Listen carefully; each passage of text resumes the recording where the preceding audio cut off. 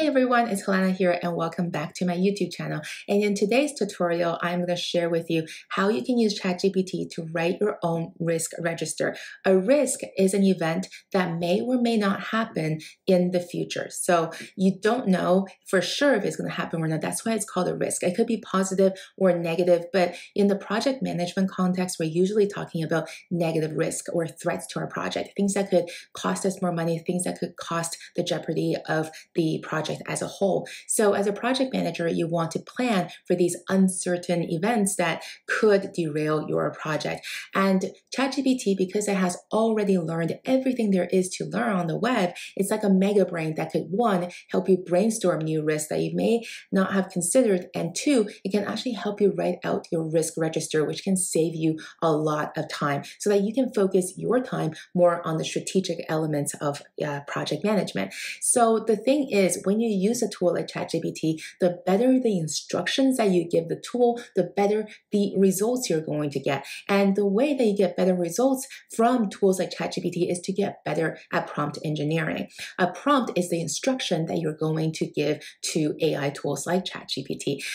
Things you want to consider when you are prompting include giving ChatGPT a role, specific action, and very specific instructions. So let's dive into a prompt that you can use for risk management right now. Okay, so let's take a look at my screen now at my risk register prompt. So this is divided into a couple of different sections.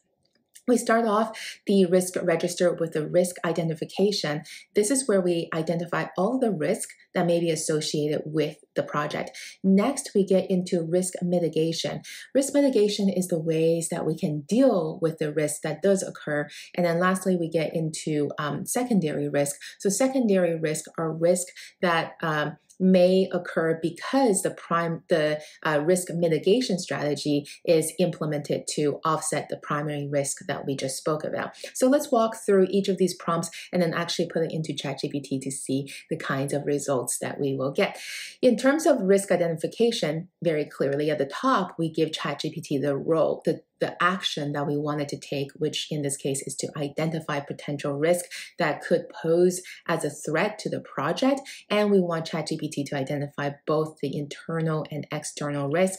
We're starting off by listing all the external risk, then we're focusing on the internal risk, such as resource availability, team expertise, etc.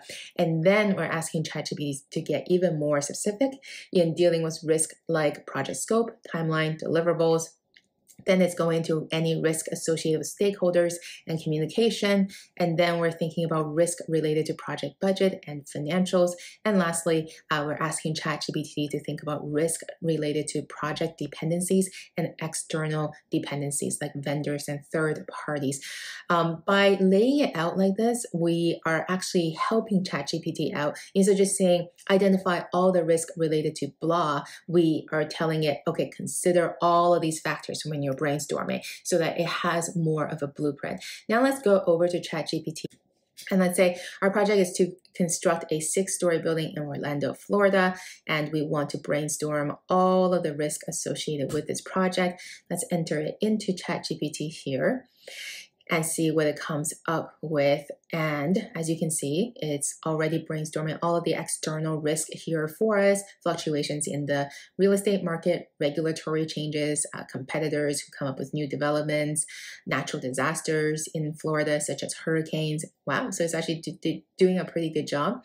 And then it's going into the internal risk as we have prompted to do. Then it's getting into scope, timeline, deliverable risk, budget risk, communication risk. So now that we have all of our risk done, then we can go on to the next portion of our prompt, which is to come up with risk mitigation strategies for all of the risk above. So we can just copy and paste this prompt here. And now ChatGPT will help us come up with ways that we can mitigate all of the risk above. For example, for market conditions, it says the mitigation strategy could be to conduct regular market analysis, right? And then the last portion of this prompt is to add in the secondary risk. And then we can, again, just copy this prompt here. And now it's getting through all of the secondary risk here. This is a 3-part prompt. So the first portion, we brainstormed a list of risk. In the second portion, we came up with a list of risk mitigation strategies for all of the identified risk above. And we can see that ChatGPT has done that here for us. And you can even put in further prompts if you want this result to be even more specific. And lastly, we asked it to brainstorm some secondary risk here for us, and has done so. And it has done it in the matter of minutes, which is just absolutely incredible. So I definitely encourage you to start using this technology as part of your project management toolkit to help you speed up the process of writing so many of your project documentations. Again, you can copy this prompt using the link below. Thank you so much for joining me for today's training session. Please make sure you like and subscribe, and I shall see you soon.